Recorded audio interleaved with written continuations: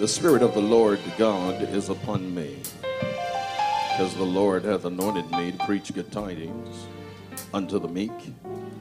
He has sent me to bind up the brokenhearted, to proclaim liberty to the captives, and the opening of the prison to them that are bound, to proclaim the acceptable year of the Lord, and the day of vengeance of our God, to comfort all that mourn, to appoint unto them that mourn in Zion, to give unto them beauty for ashes, the all of joy for mourning, the garment of praise for the spirit of heaviness, that they may be called trees of righteousness, the planting of the Lord, that he might be glorified.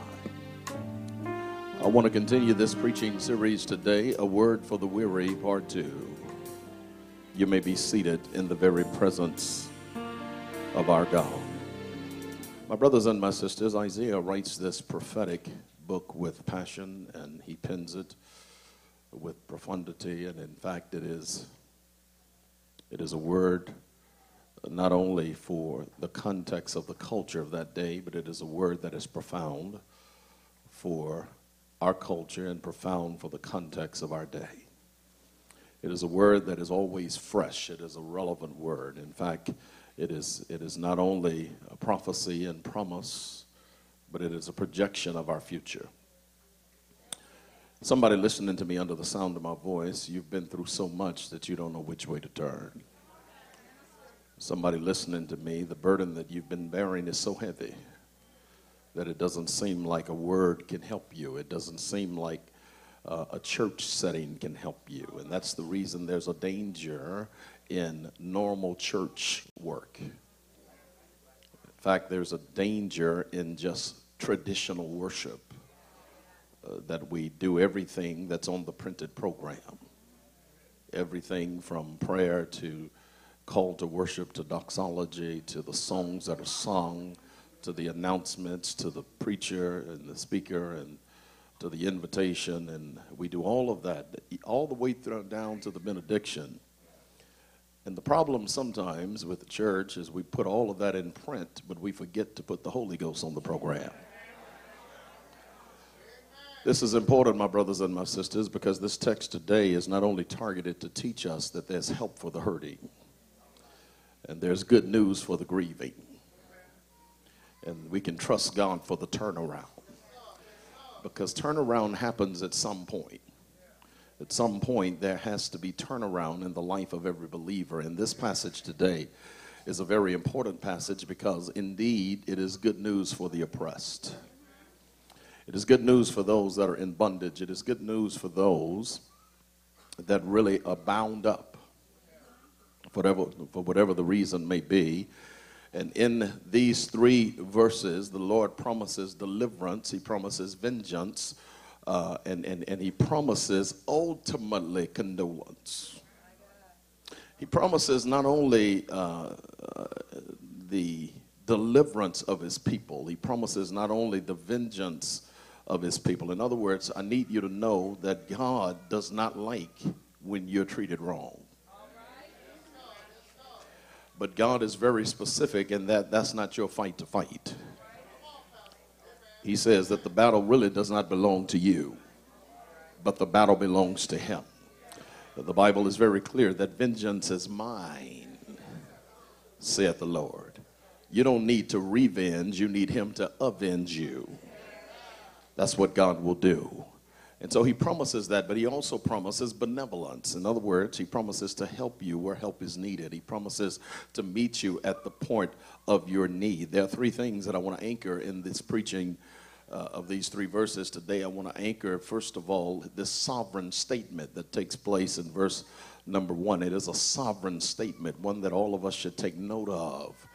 And the sovereign statement comes as a result of the severe struggle of the people of God. But then we're going to close on what I call a supernatural shift. It is here in verse number 1 that he helps us to understand not only that the Spirit of God is present, but the Spirit of God is powerful. We do know what the Word of God says, that it is not by our power, It is not by our might, but it's by his Spirit, saith the Lord. This text is targeted to teach us that as long as God is with you, as long as you've got the presence of God and the Spirit of God, then anything is accomplished.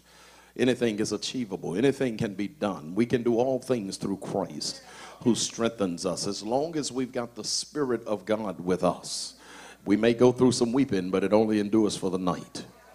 But joy comes in the morning. We may go through some trouble, but trouble don't last always.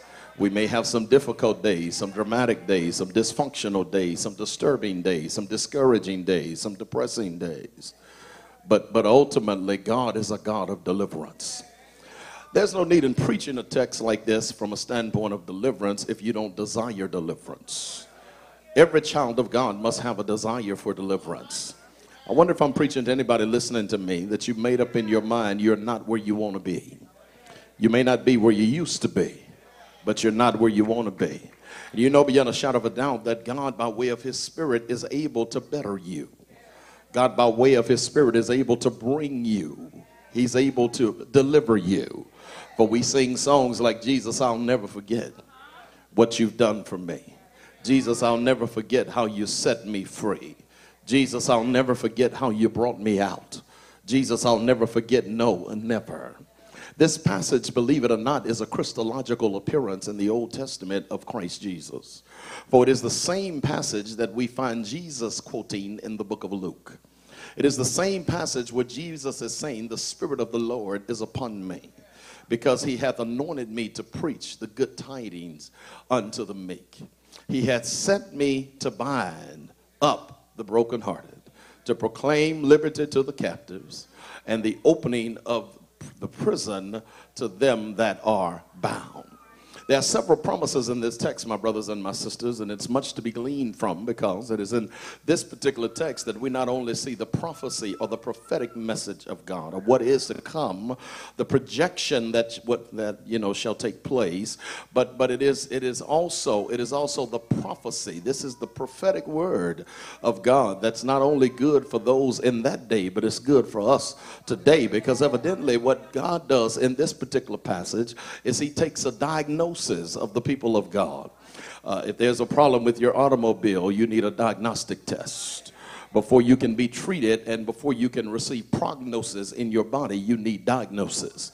This is important to understand, that because God made us, he has the ability to diagnose us. In fact, he can give the best diagnostic. You may think you've got it all going on, but God may say, no, that's not what's happening. You may think you're all of that, and God may say, no, you got some work to do. You may think that you're rich. God may say, no, you poor. You may think that you got it the way God wants it, and God reminds us by way of diagnostics. He reminds us that, listen, you have not made it yet. That's important, my brothers and my sisters. It's important to hear what God has to say about us. It's important not only to get his promises, but it's important to understand what his diagnoses are for our life. Because when we understand the diagnosis, then we can receive the prognosis. Can I preach for a while here? There's a cause in this text, but there's also a cure. And look at what happens. These four things, particularly in verse number 1, as he talks about this sovereign statement. Isaiah, the prophet, is speaking to the people of God. And I need to tell you, in that context, he's speaking to people that are oppressed. Now listen, he's talking to people that are oppressed because they are under bondage. They have been bound. In fact, there's something binding them.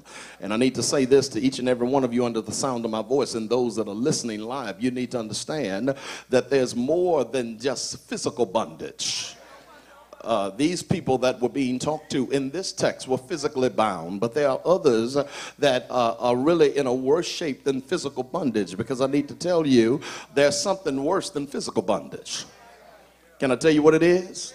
It's mental bondage. Because when you have mental bondage, you can be free physically, but you're still locked up. You're still handcuffed to your situation. You're still bound. You're still in bondage. In fact, when you are mentally bound, when you are mentally handcuffed, when you are mentally in bondage, it simply means that, listen, you have decided not to transform but to conform. In other words, you can't get past that thing. I mean, you stuck right there. I mean, God has given you new mercy, but you still can't get past it. God has given you another day, but you still can't get past it. God has given you another chance, but you still can't get past it. God has given you another opportunity, but you still can't get past it. God has blessed you in spite of how they treated you, but you still can't get past it. God has blessed you to make it even without their help, but God still is blessing you, but you still can't get. Will y'all help me? You still can't get past it. And that's the danger of living life in the rearview mirror. Do I have a witness here? Here God gives us help for our hurt. The prophet Isaiah says that the Spirit of the Lord is upon me, and he has anointed me to preach the good tidings to the meek. Now those that are meek are those that are listening with intent and have their temper under control. Can I preach for a while here? If the Bible does not say blessed are the weak, the Bible says blessed are the meek. The Beatitude says blessed are the meek, they shall inherit the earth. It is important, my brothers and my sisters, as children of God, to remain meek. In other words, don't think you got it all together. Don't get so arrogant and so proud that you cannot take instruction from the Word of God. In other words, you've got to not only be able to take instruction from God's Word, but you've got to be able to be led by the Spirit of God. He says, listen, I have come now to preach to the meek good tidings. In other words, the meek are those that are open to it. Yeah, the meek are those that are ready for the change. The meek are those that are willing to hear what God has to say. I wonder if I'm preaching to anybody under the sound of my voice that's willing to hear what God has to say. Am I preaching to anybody that really have made up in your mind that, like Solomon says, I'm going to trust in the Lord with all of my heart, and I'm going to lean not to my own understanding, but in all of my ways, I'm going to acknowledge him, because I know he will direct my path. He will make my path straight. I made up in my mind, I don't know the way, but he knows the way. Am I preaching to anybody here?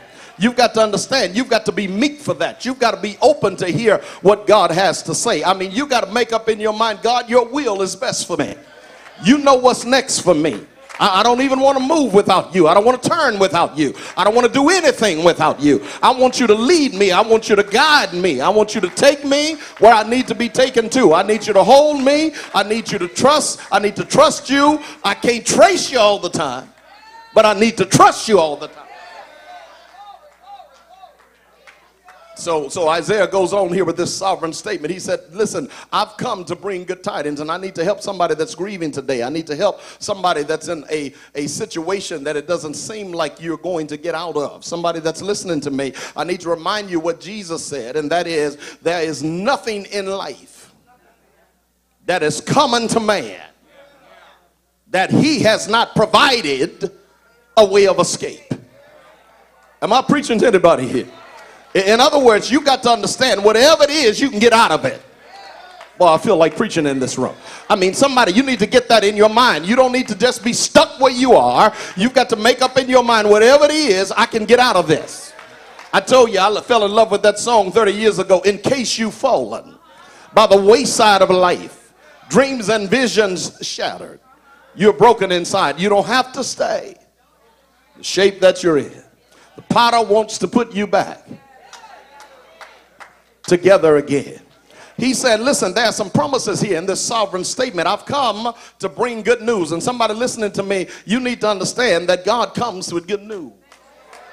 Tell your neighbor, there's some good news. Tell the pastor's getting ready to tell us about the good news. There's some good news in the Word of God. He says, I come with good news. And I need you to understand, whatever the diagnosis is, it's good news. Well, I feel like preaching this morning. Even though it may hurt sometimes, it's still good news. Even though every now and then you can't say amen, you have to say ouch. It's still profitable. It's still good news. Because whatever you're going through in life, you got to know God is intentional. It's working together for your good. Can I get somebody that I'm preaching to that can make up in your mind? You know that whatever I'm going through is working together for my good. It may not feel good, but it's working together for my good. I don't have to worry. God is intentional. I don't have to worry because it's working for me. It's working for me. It's working for me. I don't have to worry because it's working for me. It's working for me. Y'all ought to get with me. It's working for me. Come on now, you said, come on. I don't have to worry because it's working for me. It's working for me. It's working for me. I don't have to worry because it's working for me. It's working for me. It's working for me. I don't know where that came from. Y'all be sitting. Wow. It just dropped in my spirit. Y'all ain't even shouting. Somebody tell a neighbor, listen, that dropped in my spirit too. I don't have to worry because it's working for me. Can I preach for a minute here? Look at what he says. I bring you good news. And I don't care how bad the situation is. God's word is good news.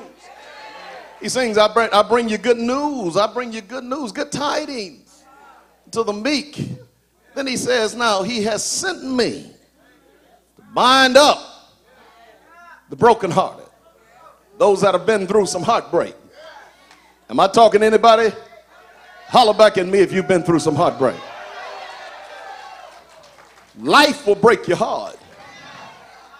People will break your heart. Can I preach for a minute here? And every now and then I'm going to tell you, now listen, the biggest enemy that we have is not sin and Satan. Biggest enemy that we have is self. And I'm going to help you to see that in just a moment. Because sometimes it's not the enemy that breaks your heart. Sometimes it's you that breaks your heart. Because sometimes the biggest enemy is the inner me. Boy, I feel like preaching in this room. When you can get the man in the mirror right, then your situation can become right. So he said, listen, I come to bind up the brokenhearted. In other words, I know that you've been oppressed. I know you've been through some things, but I come to bind that up. You know, we do have the authority to bind and to loose. And that's good news to know that we've got the authority to bind and to loose. You know, that's the good news. Let me tell you, I'm the pastor, but you can't always get to me. But you got enough authority in your own hand to bind and to loose, because the Lord has given us the keys to the kingdom. And whatever we loose on earth shall be loosed in heaven. Boy, I just feel like it this morning. And whatever is bound on earth shall be bound in heaven. He says, listen, I come now to bind up the broken heart. In other words, I'll tell your neighbor, change is coming. He says, I come to heal the hurt. I come to turn around those that are really struggling and in trouble and in trials and in tribulation. I come to comfort those that are mourning. I come to give some relief to those that are grief. He talks about two specific times in this text, and I tell you, this is a Christological appearance of the Christ in the Old Testament. In fact, in every book of the Old Testament, you can find some appearance of the Christ. In other words, it's always pointing to Christ. Even though this text is written 600 years before Jesus is born in Bethlehem, he is still pointing toward the Christ. And what he's saying is that, listen, not only do we have something to celebrate, which is the year of Jubilee. Now, in that day, in the year of Jubilee, it was a time of atonement, recovery, and restoration. He said, now, when the time of Jubilee comes, this is what would happen during the time of Jubilee. All the debt would be resolved. That would be a time of release. I wish I had somebody in this room can shout for debt being dissolved. I mean, y'all don't know when to shout. I need somebody listening to me that know, because I got some good news for you. You may not shout there, but I got some good news for you. That was a specific time for the year of Jubilee in the Old Testament, but in the New Testament, we live in perpetual Jubilee. In fact, we live in a season of Jubilee. I mean, if you save, you got Jubilee. I wish I had somebody that's saved in the room that can thank God for Jubilee. Well, if you can thank him for Jubilee, what it means is that you understand it's a time of celebration.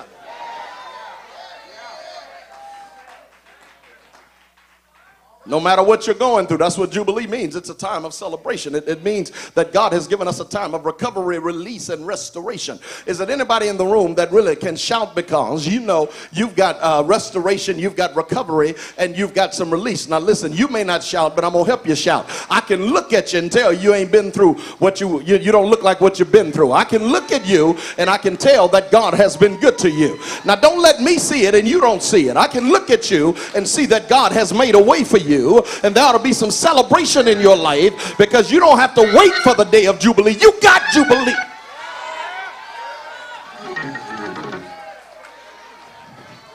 Tell your neighbor, I got Jubilee. Come on, tell another neighbor, I got Jubilee. I got something to shout about because I've got Jubilee. I've been saved. I've got Jubilee. I've been set free. I've got Jubilee. I've been rescued. I've got Jubilee. I've been restored. I've got Jubilee.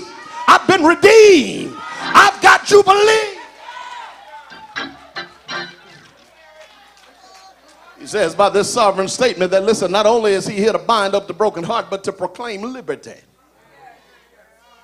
Proclaim liberty to the captives. In other words, those that have been held hostage.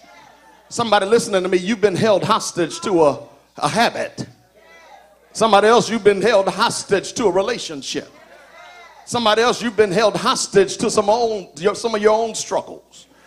Are you listening to me this morning? But he says, here's what I've come to do. I've come to bring liberty to those that are captive. Now I need to tell you, I said this text is about deliverance, this text is about vengeance, and this text is also about condolence, but it is also about benevolence. Let me tell you a little bit about it. First of all, it is about deliverance. Because every child of God needs deliverance. Now, baby, don't think you don't. You may have been delivered from something, but you need to be delivered from something else. Every day of our life, we desire God to deliver us. Because God is about making us better and not bitter. Can I preach for a few minutes? And so here's what he says. He says, deliverance. I've got deliverance for you. And I also will take vengeance for you over your enemies. Are you listening to me? And I'll also give you some benevolence. I'll help you with some stuff. Can I preach for a minute here? But he said, now listen, you got to understand that the deliverance comes first. And then once the deliverance comes, then comes the liberation. See, a whole lot of folk are not liberated because they've not been delivered. Here's what I've discovered. The reason that some folk can sit down idle while the fire is burning. Why some folk can sit down idle while faith and fire is intersecting. While some folk can sit down idly like they're doing the mannequin challenge when the Spirit of God is moving. Here's what I've discovered, because I've been watching people. I've been studying them all my life. And here's what I've discovered, that sometimes the reason people cannot get it is they ain't been through enough. But whenever you've been through something, can't nobody stop you from praising God. Can't nobody stop you from celebrating. Can't nobody stop you from giving God glory. When you knew you were this close to hell, but God delivered you. When you know you were about to slip, but God held you, you can't help but give him glory.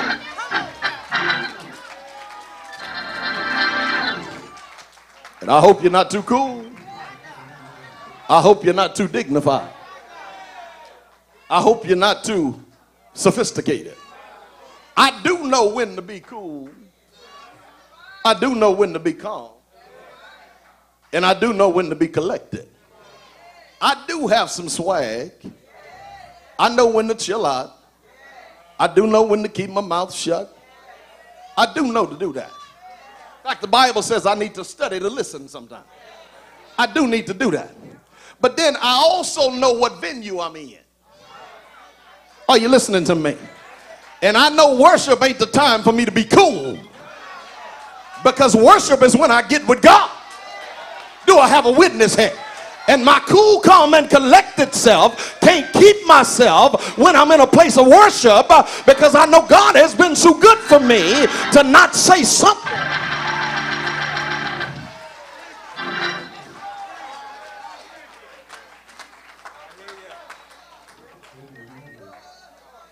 Lee Williams said, if I couldn't say a word,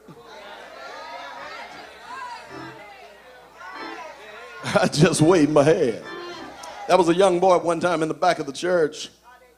Church was really Spirit of God was really moving. Church was hyped. Folk were shouting and praising and worshiping, and that little boy in the back stood up and lit a cigarette lighter. And the pastor said, "Hey, get him! What's wrong with him? Lighting the fire in church." And the boy mama stood up and said, "Pastor, don't worry about him. See, he's deaf and mute. And he cannot talk.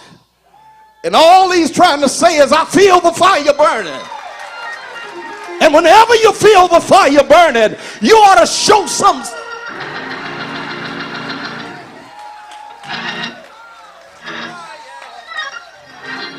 He gives us this sovereign statement here. He says, I come to bound. I come to bind up the brokenhearted. And then I come to bring liberty to the captives and the opening of prison to them that are bound. Now, you may not get this, but you'll get it on the way home. God wants to let you out.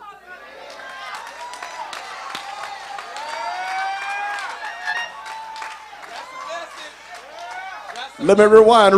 God wants to let you out. You've been stuck too long. You've been held captive too long. You've been in prison too long. God wants to let you out. And I tell you, there's something worse than physical bondage, mental bondage, and even spiritual bondage. Because what miracle bondage, what mental bondage will do is you can be out but still think you're in. Let me see if I got time to deal with this. See, we walk by faith and not by sight. How many of you know that? Now what happens is that the battle is won in the brain first before it's won on the battlefield. Somebody got me. Somebody got me right there. Somebody holler back at me if you got me. Did you get it? I said it's won in the brain first before it's won on the battlefield. Now see, let me see if I can help you for just a moment. Those of you that have not been in Bible study, let me bring you up to date. It always happens in the spirit realm first before it manifests in the physical realm. See, some of you are already healed and you don't even know how to shout. Just because it don't feel like it don't mean that God has not already approved your healing.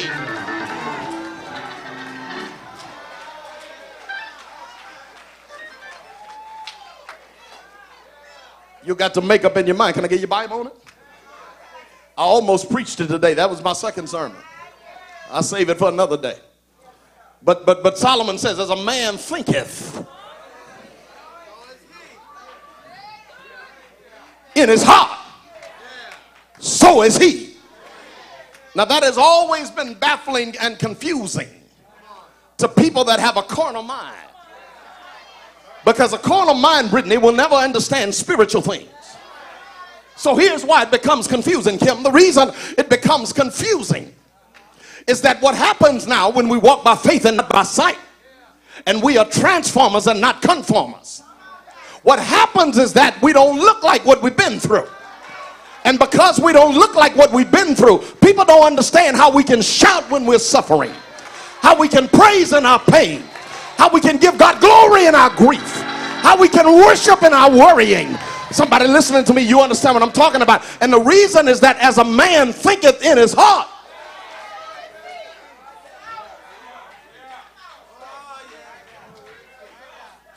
so is he. So what happens is that gives the believer confidence. Let the church say confidence. I wonder if I'm preaching to anybody today that's got confidence. That gives the believer confidence. In other words, we don't know how he's going to do it, but we know he's going to do it. We don't know when he's going. Boy, y'all help me. But we know when he's going to do. We know he will do it. We don't know what he's going to do, but he will do it. We don't know how he's going to do it, but he will do it. But it ain't my business to know how.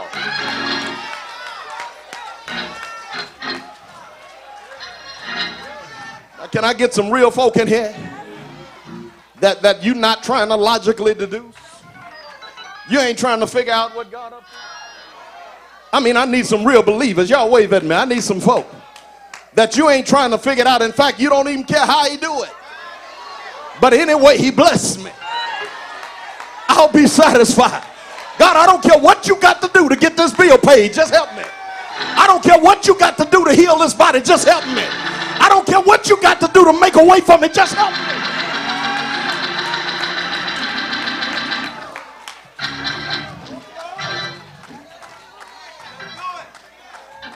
When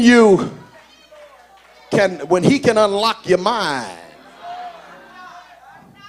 he can unlock your mentality. Can I just teach for a minute? We are transformers, not conformers. Romans 12:1 said, I beseech you by the mercies of God, you present your body as a living sacrifice, holy and acceptable unto God, which is your reasonable service. Be ye not transformed, be ye not conformed to the ways of this world, but be ye transformed. Now we getting ready to shout together, amen. You better unloosen your shouting shoes, because we getting ready to shout together. What that means is that we don't conform in nothing. Just because everybody else in the hospital is sick, let the sick say, I'm healed. Just because everybody around me is broke, let the broke say, I'm rich. Can I preach for a while here? Because as a man thinketh in his heart. Can I just tell you something else? Now listen, he can change your situation if he can change your mind. Am I making sense in this message? If he can change your mind, he can change your circumstance. See, ain't no need in him delivering you out of that physically if you're going to stay there mentally. Some of y'all been out of a relationship for years but can't get over it because your body left but your mind stayed.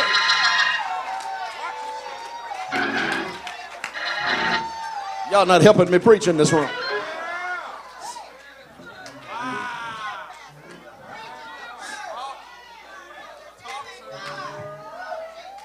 He says, I want to unlock your mind. How do I unlock your mind? I unlock your mind because you got to understand that, listen, you got to let this mind be in you. I'm trying to finish this sermon without shouting. You got to let this mind be in you, which was also, that's what he's saying, Pat. You got to let this mind be in you, which was also in Christ Jesus.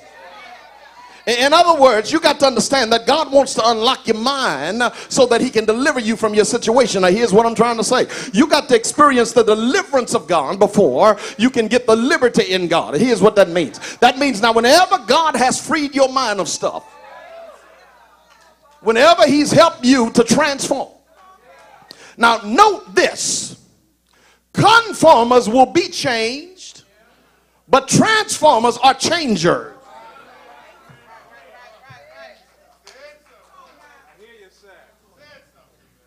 Can I tell you, we are not thermometers. We're thermostats. You're still not getting it. We are not controlled by the temperature.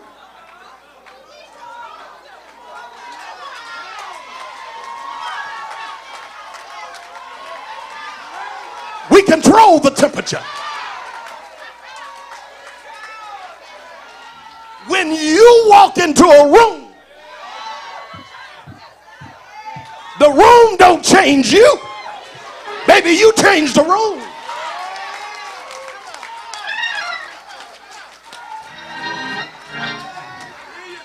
Boy, I feel like it today. I don't know if you feel like listening. We are transformers. And that's why we have to experience deliverance so that we can get past some stuff. You need to pray, God, give me a supernatural forgettery. Help me to forget some things. Because every time I think about it, I start tripping. Every time I think about it, I start missing it. And so, Lord, I need some supernatural forgettery. I need you to help me get past it. Recite after me, Lord, help me get past it. Say it again. Lord, help me get past it. Say it like you mean it. Lord, help me get past it. We change the room. Now let me help you. That means everything we walk into, we change. Whatever God allows your path to do, everything you walk into, you change it. If you end up walking into the hospital, every nurse that tends you ought to get saved. Everybody around you ought to know the Lord. You ought to be a witness.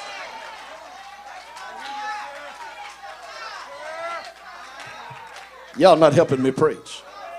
Because we are change agents. Tell your neighbor we're game changers. Tell them the game don't change us. We change the game. Boy, I wish I had somebody I can preach to. Look at another neighbor and say, we changed the game. I mean, tell them, take a good look at me. I'm getting ready to change the game. I mean, I'm getting ready to walk into my victory. I'm getting ready to transform my situation. God is getting ready to do something different in my life. I'm getting ready to change. I'm sick of this stuff. I'm getting ready to change it. I'm a change agent.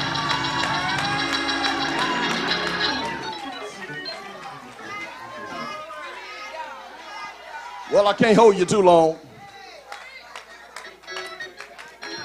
So let me cut across the field.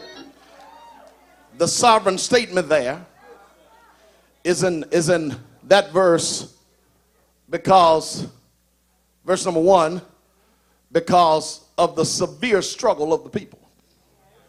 Now I'm preaching to some people, and I know, and I'm always conscious of the fact, I'm always cognizant of the fact that although people may look good, does not mean that they feel good.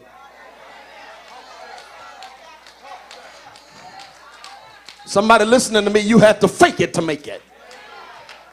Somebody else listening to me, you had to faith it to make it. I wish I had a preaching crowd here. In fact, somebody listening to me, you didn't feel like coming to church, but you pressed your way. But now that you got here, you feel better. Do I have a witness in the room? You didn't want to get up, you didn't want to get out of the bed, but you pressed your way. That's what faith will make you do. Faith will make you press your way. Even when you can't see your way, faith will make you press your way. Somebody that I'm talking to, you've got a severe struggle. I don't know what it is.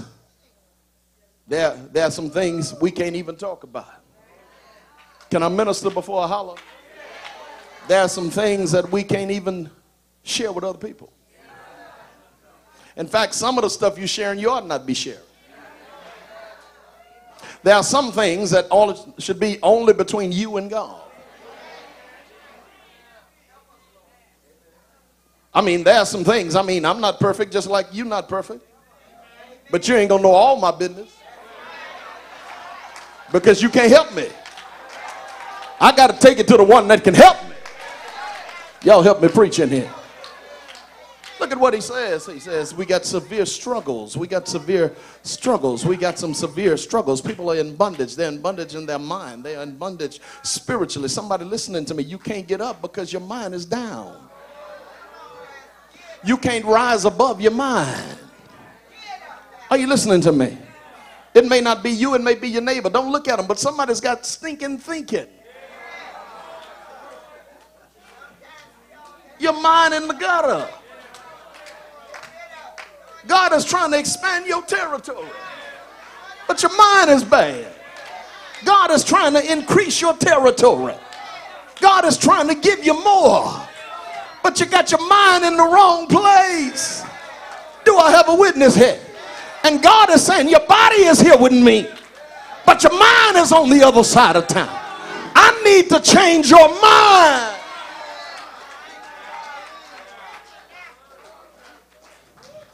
You got severe struggles. Severe struggles in your family. Severe struggles in your finances. Severe struggles in your situation. Severe struggles in your life. Severe struggles. And God is saying, I got something for your severe struggles. And I need you to be transparent with me. And if you know you haven't made it, and you know you got some mountains still to get over, And you know you got some valleys still to get through. And you've got a severe struggle in your life. You need to look up toward heaven and say, change my mind. Come on, you need to say, God, change my mind. Help my mind to elevate. Because if my mind elevates, then my situation will elevate. Well, this is where I shouted. And I'm not going to keep you long, but I do welcome you to shout with me. This is one of those words you got to let simmer. Sovereign statement in verse number 1, going into verse number 2, there's the severe struggles. But then all of a sudden, he shows up with supernatural shifting. And I need somebody to say supernatural. Somebody say shift. This side say supernatural. This side say shift. Supernatural. Shift. Supernatural. Shift. God shows up here with a supernatural shift. And there are some folk that think that they know everything about God's word.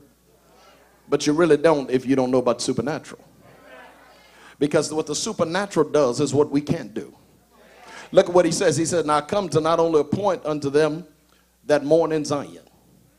In other words, those that have been crying. Now this has nothing to do with just grief from the loss of a loved one or the loss of a friend.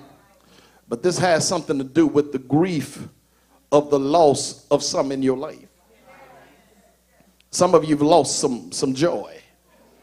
Some of you have lost some peace. Some of you have lost your zeal. Do I have a preaching crowd here? And he says, listen, I come unto them that mourn in Zion. This is Zion. Make some noise, Zion. Make some noise. Yeah, make some noise, Zion. To give unto them beauty for your ashes. In other words, what you thought was burned up, what you thought was good for nothing, God said, I came to give you beauty for your ashes. I know you've been through so much. I know you've had such a tough time. But God said, I'm getting ready to make what was ugly pretty. I'm getting ready to give you some beauty for your ashes. Now somebody that I'm preaching to, that's your testimony, because you've been through enough ugly situations. But you know that God was able to turn that thing around. Was able to bring beauty out of your ashes. Now, this is what really made me shout. And I told the early morning crowd, it's just like a butterfly that was not born a butterfly, but was born a caterpillar and stayed in the dirt before the Lord was ready for them to be presented as a butterfly. The dirt, my brothers and my sisters, was the workshop. But then at some point, God brought them to the showroom. And I need somebody listening to me now that know that you may be in the workshop of life. You may be dealing with some things in the dirt. But I want you to understand that in due time, you'll work your way out of the cocoon. And when you work your way out of the cocoon, you'll come out pretty like a butterfly.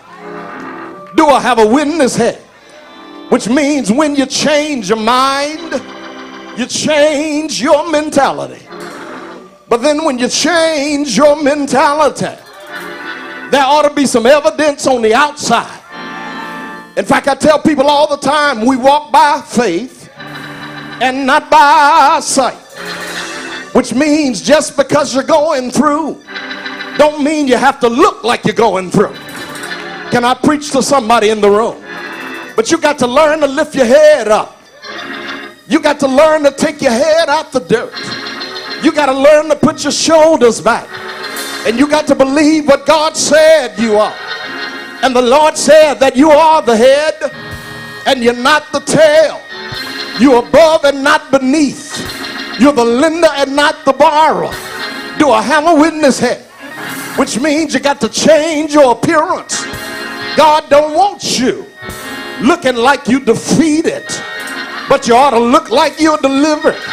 Can I get somebody under the sound of my voice to stand to your feet and thank God you've been delivered? Have I got a witness here? Why don't you look at the neighbor next to you and tell them, neighbor, I've been delivered. Tell them you don't know what I've been through, but I've been delivered. Take a good look at me. Tell them I am a living testimony. Tell them I've been delivered. Tell them I might not be what I ought to be, but I'm not what I used to be. I've been delivered. You ought to wave your hand if you know God brought you out and you've been delivered. You got to change your appearance, but you got to change your attitude. That's what the next part says. It says, not only did God deliver me and give me liberty, not only did he give me beauty for my ashes, but then the Bible says that he dropped some oil on me. He gave me the oil of joy. And I wish I had about 300 folk that can stand to your feet, because you know that you've been through some things, but you got the oil of joy. You know that you've had some struggles, but you got the oil of joy.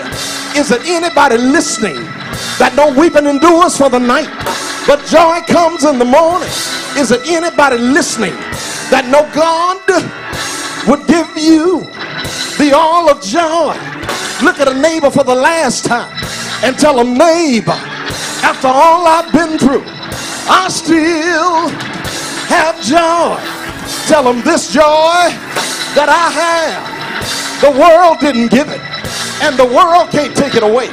Is there anybody here that's got joy? Weeping may endure for the night, but you've got some joy in your circumstance. You've got some joy.